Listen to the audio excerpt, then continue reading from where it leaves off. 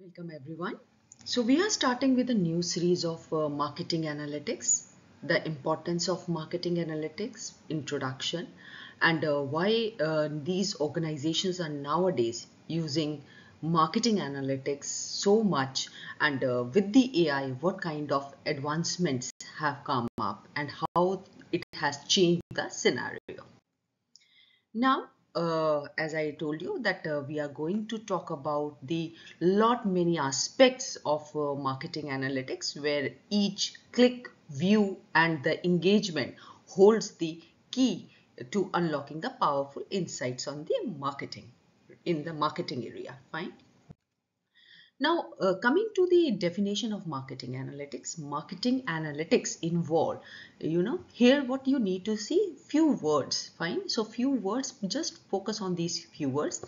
Marketing analytics involve the practice of measuring, managing and analyzing. So my agenda is you should focus on these three aspects. Once you understand these three aspects, you will understand any kind of analytics. So you can apply analytics in risk, financial, you talk about social media, anything. So only three things you have to focus upon. One is the how you are going to measure it, that means measurement strategies.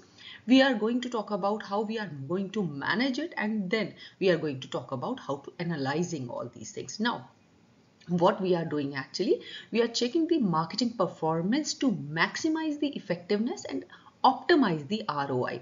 So you need to understand that why any type of analytics is being done.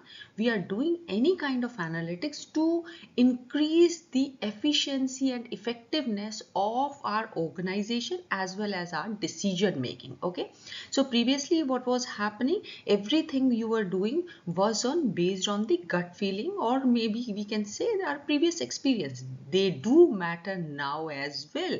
Only thing which has changed that now we are talking in the in the numbers format or facts, or we have something in our hand which we can measure it, we can analyze it, and based on that we are making our decisions.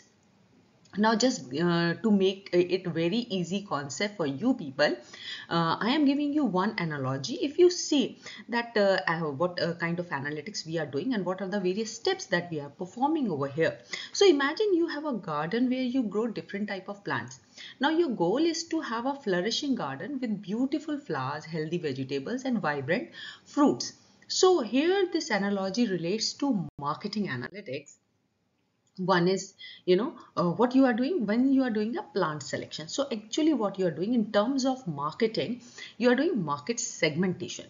So a particular segment of a market, that is their audience, that is based on your demographics, behavior and preferences, that is similar to selecting plants based on soil type, sunlight and climate suitability. Fine. Second step, if you see that you are doing a soil preparation, that means you are doing a data collection. So how marketers are going to collect the data? There are various ways by which marketers can collect the data, that is through customer surveys, website analytics and social media metrics to understand their audience and the market condition, which is again similar to preparing your soil by testing different pH levels and ensuring there is a proper drainage system. Now, if we see the third step, that is campaign implementation, which is known as planting. Now, marketers strategically implement campaigns across various channels, timings, and targeting each one to maximize impact. Similar to planting plants strategically, considering factors like spacing and companion planting. Now, watering and feeding, that is monitoring and optimization. Marketers monitor campaign performance in real time, adjusting budgets, targeting and messaging as needed to ensure optimal results, which is again similar to watering and fertilizing plants regularly to aid the growth. Then if you see, that is risk management, that means weeding and pest control. So marketers address challenges such as competitive threats, negative reviews and market fluctuation that could impact their campaign, which is again similar to removing weeds and protecting plants from pest and disease to maintain a healthy garden. Then comes the ROI. ROI stands for the return on investment. Now, how you are actually getting your evaluation, and you are doing a harvesting kind of a thing.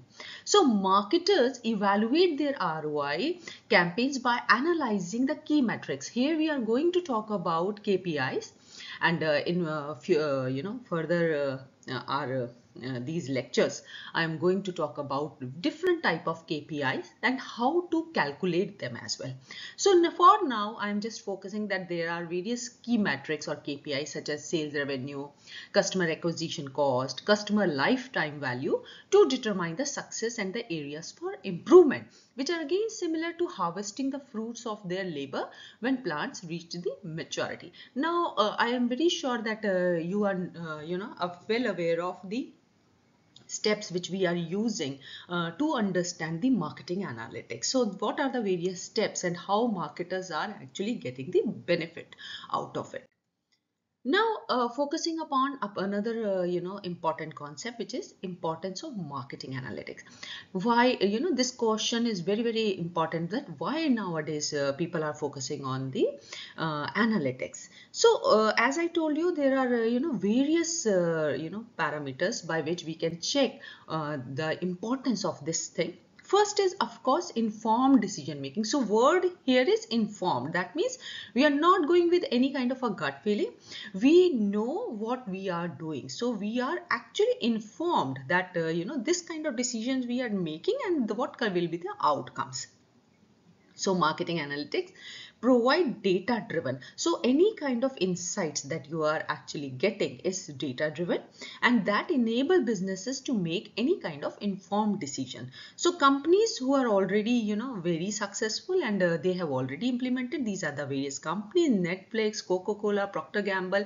If you see all these companies, most of the companies have already started applying this analytics, and that is why this concept has gained a lot of popularity. Second important thing is understanding the customer behavior. So analyzing customer data, helping businesses understand consumer preferences and their behavior. Example, companies Amazon, Starbucks, Airbnb. Then targeted marketing campaign. So marketing analytics allow for highly targeted campaign tailored to specific audience segment. So, marketing segment you have already written, but if you want to tailor your program for a particular segment, that is also possible. Then another thing is optimizing the marketing ROI. That is, businesses can measure the effectiveness of their marketing efforts and optimize spending for the better return on investment. So now once you have measured the effectiveness, automatically you know where you need to put your more efforts. Then of course, real-time monitoring, adjustments for optimal performance. So you can adjust your campaigns according to your need, and you can real-time monitor all these things. Then of course it is a competitive advantage. So leveraging this marketing analytics can be a competitive advantage to stay ahead in the competition and the market trends. And then of course, enhanced customer experience. So you need to understand the customer preference. So if once you know your customer better, you know what is their experience, you can personalize it, you can have a stronger bond with them, and of course ultimately it will lead toward the customer loyalty. Then product development insights. You know that what kind of needs and preferences of your customer, accordingly you can change your product. Risk mitigation, that means you can easily identify the risk early through data analysis, which allow businesses to proactively mitigate any kind of threats. Then comes the continuous improvement. Marketing analytics foster a culture of continuous improvement by iterating and refining marketing strategies. Now, just for the sake, what are the various companies, they have already applied such kind of strategies and what kind of benefits they are getting out of it. Now, where does this marketing data come from? So, to track the progress toward goals, to gain the customer insight and to make a strategic decision, we know that we need to collect the data, we need to summarize or aggregate it, and we need to organize it. So, three types of primary data or the customer data from where we are getting is known as first party data, second party data, and the third party data. First party data, which is directly coming from the users by your organization, most valuable kind of data, because it provides you with the insights on how your audience is actually going to behave, think and feel. Now there is another one which is second party data, that is shared by another organization about its customer. Second party data can be beneficial if your audience segment aligns or if you have a strategic partnership. Then comes the third party data, which is gathered and sold by organization unrelated to your company or users. While it offers insight into a similar user group, it is less reliable since it does not come directly from your customers or trusted partners. So now the second and third source exist. First party is the most reliable because it comes directly from your customer and it reflects the behavior, beliefs and the feeling of your customers. Now this is your diagram where you can see that marketing analytics, customer information is coming, customer behavior, financial data, customer feedback, marketing research, campaign performance. There are two types of data: structured, unstructured, internal, external, qualitative and quantitative. Now these are the various benefits which we are getting, for how we are getting. So this whole screenshot is actually a basic summary how this marketing analytics is going to help you. Now, moving ahead, various sources of first party data. One is website analytics, that is you are data collecting from your website, visitors, page views, session durations and behavior flow. Then comes the customer relationship management system, that is information obtained from customer interactions such as purchases, inquiries and support tickets. Email marketing platform, metrics from email campaigns such as open rate, CTR and conversion rate. Then you have social media insight, that means from various social media platform which include engagement metrics, audience demographic and content performance. Purchase history, detail of past transaction, product preferences and buying patterns stored in internal databases. Then you have a second party data, that is partner website, data shared by trusted partner through collaboration or data sharing agreements such as customer demographics or browsing behavior. And then you can also go with the co-branded survey, where you are going to gather the insight using a joint survey or research initiative conducted with partner companies to get a deeper understanding of shared audience. Then comes the loyalty program, that is information exchange with the partner organization through loyalty programs or co-branded credit cards, providing access to customer spending habits and the preferences. Third party data, that is data aggregators that are compiled by third party data providers that offer demographic, behavioral and psychographic information about the consumer from various sources. Then there are also various companies who are providing marketing research reports, industry reports about their trends, preferences and competitive analysis. Then we have data brokers also that collect, aggregate and sell the customer data obtained from the public records, surveys, online activities. Geospatial data nowadays very common, very popular one also, that actually provide you with the information about consumer location, population density, traffic patterns and demographic source from mapping service and geographic databases. Now, this is, some third-party sources for marketing analytics data. So, Nielsen, this is a leading global information and measurement company, which provides you data on consumer behavior, media consumption, advertising effectiveness.